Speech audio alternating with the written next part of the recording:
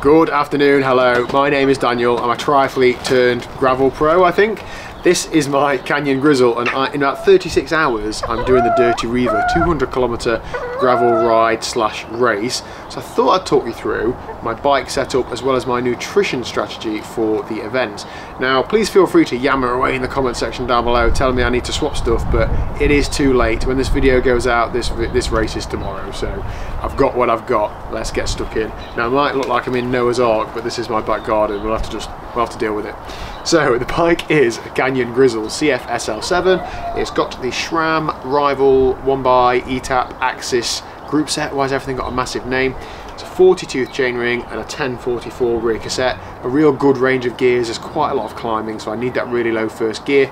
So the fact that first gear is lower than a 1-to-1 ratio is really handy. Power meter pedals, I've hacked the Expedo M8 pedals into Reiver Asioma power meter pedal bodies. Basically, I can use power to pace it, it's a lot better for riding. Drivetrain wise, it's the only sponsored part on this bike. NRG Chain supply me with a wax chain and ceramic bearing jockey wheels. There is a code in the description down below. Wax chains are brilliant, especially brilliant off-road. They don't pick up anywhere near as much muck as a normal lube chain, as well as being faster, and as well as this YBN chain being faster than the SRAM chain, this flat top one, so win all round. Wheels are Zip 303S hookless tubeless carbon 40 something mil, 44 mil deep, I can't remember exactly, with some Panaracer Gravel King SK Plus tyres. I have just put a new one on the rear because I had a couple of punctures that I didn't want to trust sealing on the day. Pressures, I'm running about 35 to 40 psi. I'm quite a big guy, so running the high pressure does help me, and the going is supposed to be pretty fast on the day, so it's supposed to be quite fast rolling, so a slightly high pressure will be absolutely fine. Brakes are the standard 160mm rotor standard pads, and yeah, they seem to stop like on a sixpence, so pretty good. Moving up to the cockpit, we've got some Richley bars which are flared. That's very fashionable, so I hear. 40cm on the hoods and 44s on the drops. And then I thought the clip-on bars were really like welcomed in the gravel community. Apparently not. I've got loads of stick for it. Anyway, being a triathlete, I'm really comfortable in the time trial position. So high-sided armrests, extensions on the tops. The high-side armrests really hold you in, so when it's bumpy, you can still be in TT position, you don't fall out of them, and I actually feel pretty comfy in that position.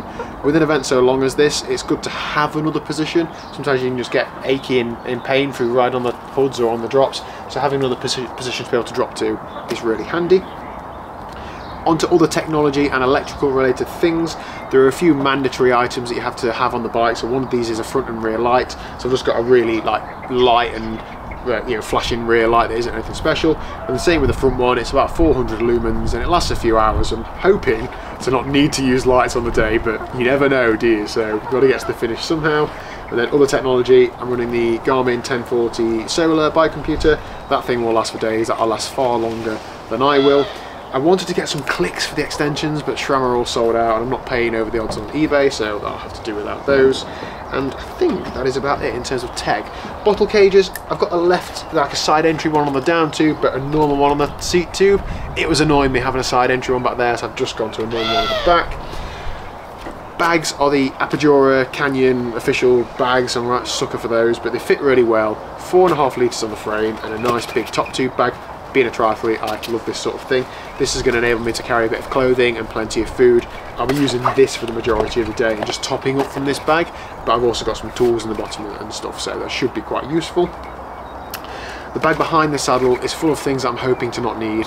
Tyre boot, CO2, multi-tool, tyre levers, chain link, all those sorts of things, chain breaker, things that I'm really hoping to not have to go into, but again, you've got to get to the finish, so I'm carrying probably more spares than I would otherwise do, but I want to be able to get to the end, so that is the plan.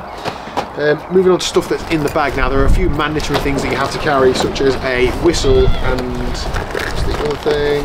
An electric blanket, an emergency blanket, and do you know what? I might well need those, so that's fine.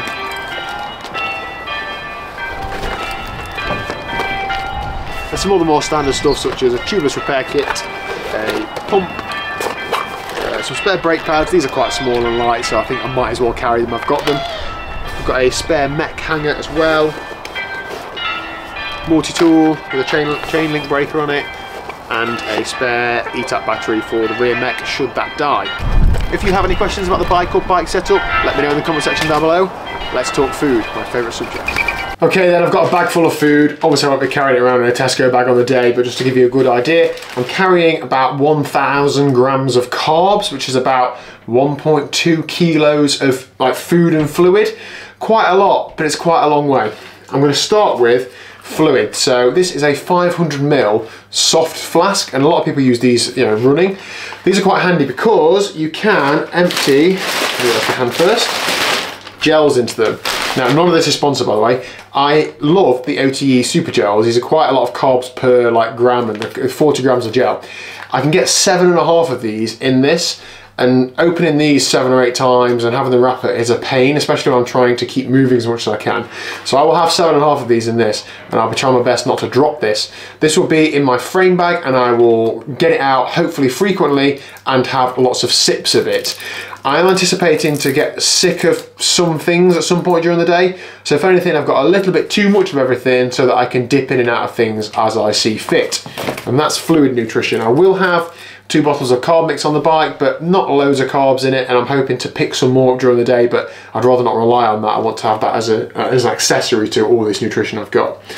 Let's go for some more savoury sort of things.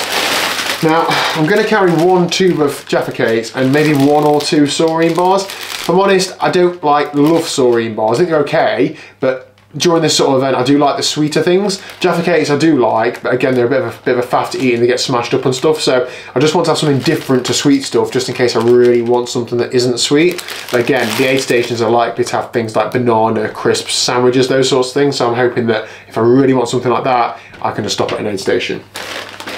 Something that's halfway, it's not quite sweet, not quite savoury, I don't think. Chocolate raisins, these things are absolutely banging.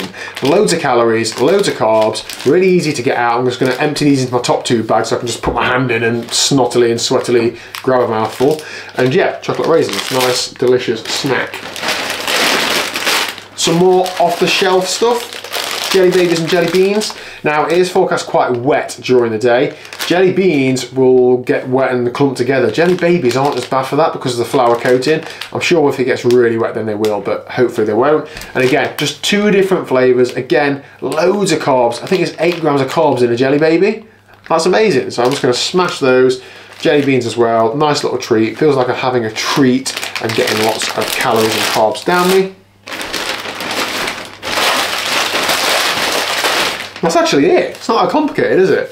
As I say, I'm planning to stop at feed stations if I need, and definitely stop for fluid, but that is my nutrition strategy. If you've got any comments, questions or anything, again, this is what I've got, so it ain't changing, but yeah, I welcome any thoughts. If you are doing the event and you're watching this video the day before the event, and they said race then, I know it's not a race, good luck, have a great day. I'm absolutely buzzing to be towing the line at my first gravel event. Can't wait to get stuck in. Hopefully going to get around the 200k. Hopefully the weather's not going to be too bad.